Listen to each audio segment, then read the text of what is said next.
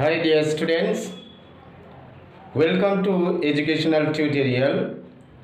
Today we are going to learn another important topic, grammar, adverbs and types of adverbs. In this video, we will learn a detailed study about adverbs and the uses of types of adverbs. Let us first know what adverbs are. Adverbs are words which qualify or tell something about a verb, an adjective, or another adverb. Now we'll understand adverbs with examples. Look at the first example. My parents work hard. Here the word hard is an adverb which modifies a verb work. And in the second example, my parents work hard. Here we know the word hard is an adverb, but another word very is another adverb which modifies the adverb hard. Here the adverb very is modifying another adverb hard. And in the third example, the flowers are very beautiful. Here the word very is an adverb which is modifying an adjective beautiful. So we know an adverb modifies three things. Adverb modifies a verbs, an adverbs, and an adjective. Now let us learn different types of adverbs. We have adverbs of manner, adverbs of time, adverbs of place, adverbs of frequency, adverbs of degree, adverbs of reason, interrogative adverbs, and relative adverbs. Now let us learn different types of adverbs in details. First we have adverbs of manner. These adverbs tell us how an action is done. Adverbs of manner answer the question how. Look at the examples. My uncle drives fast. How my uncle drives fast. So the adverb first is an adverb of manner. And in the second example, my parents work hard. How my parents work hard. So the word hard is an example of an adverb of manner. Now we have adverbs of time. These adverbs tell us when an action is done. Look at the examples. Children must return home before it is dark. Here the adverb is answering the question when the action is done, before. So before is an adverb of time. And in the second example, I am studying English grammar now. When I am studying English grammar? Now. So the word now is an adverb of time. Next we have adverbs of place. These adverbs tell us where an action is done. Look at the examples. It is raining outside. Where it is raining? Outside.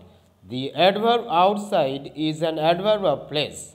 And in the second example, please come here. Please come where? Here. The word here is an adverb of place. Now we have adverbs of frequency. These adverbs tell us how often an action is done. Look at the examples. I do my homework daily. How often I do my work? Daily. Here daily is an adverb of frequency. And in the second example, we should never tell lies. How often we should tell lies? We should never tell lies. The word never is an adverb of frequency. Next we have adverbs of degree. These adverbs tell us how much or to what extent an action is done. Look at the examples. I am very happy. I am happy to what extent? Very. The word very is an adverb of degree. And in the second example, I have almost completed my work. I have how much completed my work? Almost. So the word almost is an adverb of degree. Now we have adverbs of reason. These adverbs tell us why an action is performed. Look at the example. He is ill and is therefore unable to come to school. Here the adverb therefore is giving reason why an action is done. Therefore, the word therefore is an adverb of reason. Now here interrogative adverbs. These adverbs are used to ask questions. Words such as when, where, why, how, etc. are used as interrogative adverbs. Look at the example. Where did the pirate hide the treasure? The question is where. So the word where is used to ask question and it is an interrogative adverb. Now we have relative adverbs. Relative adverbs are used to introduce a dependent clause and modify the verb in the main clause. Look at the example. I know where he lives. Here the word where introduces the dependent clause he lives and modifies the verb in the main clause I know. The verb know is modified by the adverb where. Now look at the second example. She wondered why no one responded. Here the word why is the adverb which introduces the dependent clause no one responded and it also modifies the verb in the main clause wondered. She wondered why. The word why is a relative adverb. Now we have a worksheet to know how far you understood. The exercise is fill in the blanks with the given adverbs. The adverbs given in the brackets are anywhere, regularly, happily, to, and continuously.